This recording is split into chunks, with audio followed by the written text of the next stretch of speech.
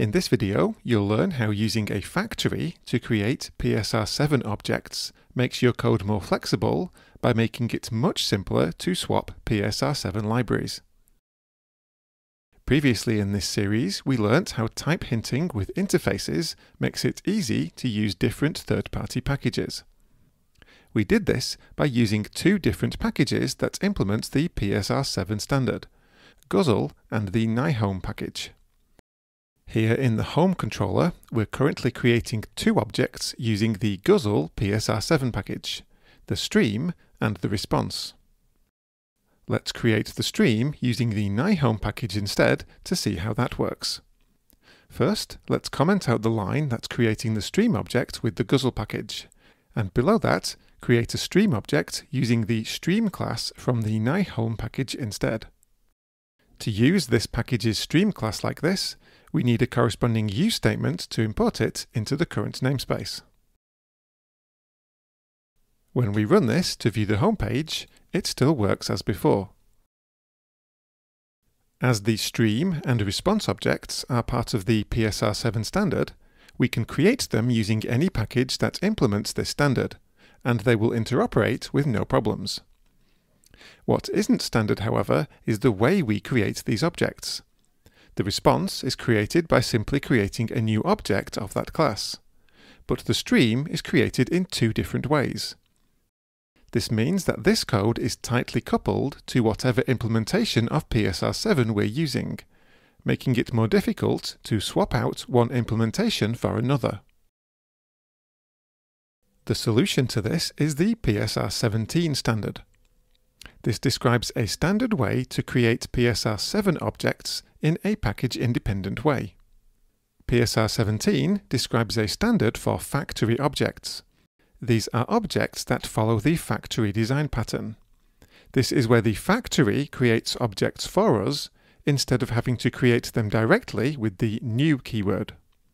That way, we don't need to know how the classes are constructed, as the factory will do it for us. Both PSR7 packages we've already installed include PSR17 implementations. So let's input both of those into the current namespace with use statements.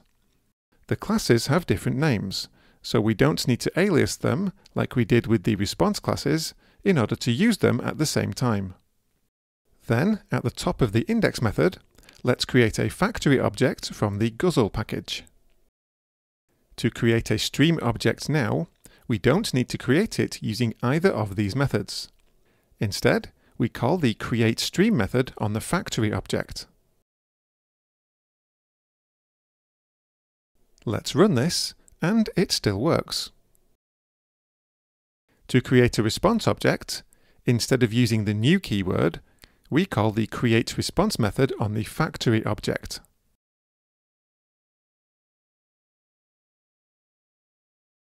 And when we run this, it still works.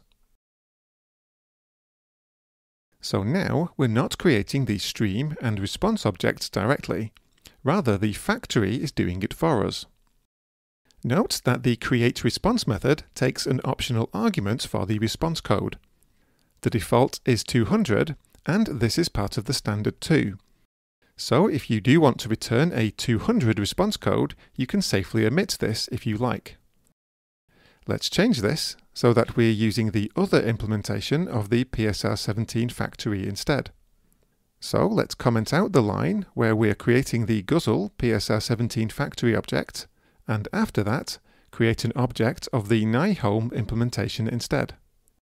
As the methods we are using from the factory object are all part of the standard, we don't need to make any other changes at all. And when we run this, it still works. Now we're using the factory class to create the stream and response objects. We can remove the use statements for the classes we're no longer using to create those objects. So now we're no longer tied to a specific implementation of PSR7 stream and response objects, only the factory. To change PSR7 implementations, all we need to do is use a different PSR17 factory. It should be noted that PSR17 actually defines separate interfaces for response factories and stream factories. So, strictly speaking, we should create separate factory objects for responses and streams. In practice, however, most PSR17 implementations, like the two that we've used, implement all PSR17 interfaces in the same class. So we can safely use a single factory object from these classes to create both the response and stream objects. So now we can switch PSR7 libraries by just changing the factory that we're using. We don't need to change any of the code that creates the stream and response objects. This makes the code more flexible and easier to test. Thank you for watching, and I'll see you in the next one.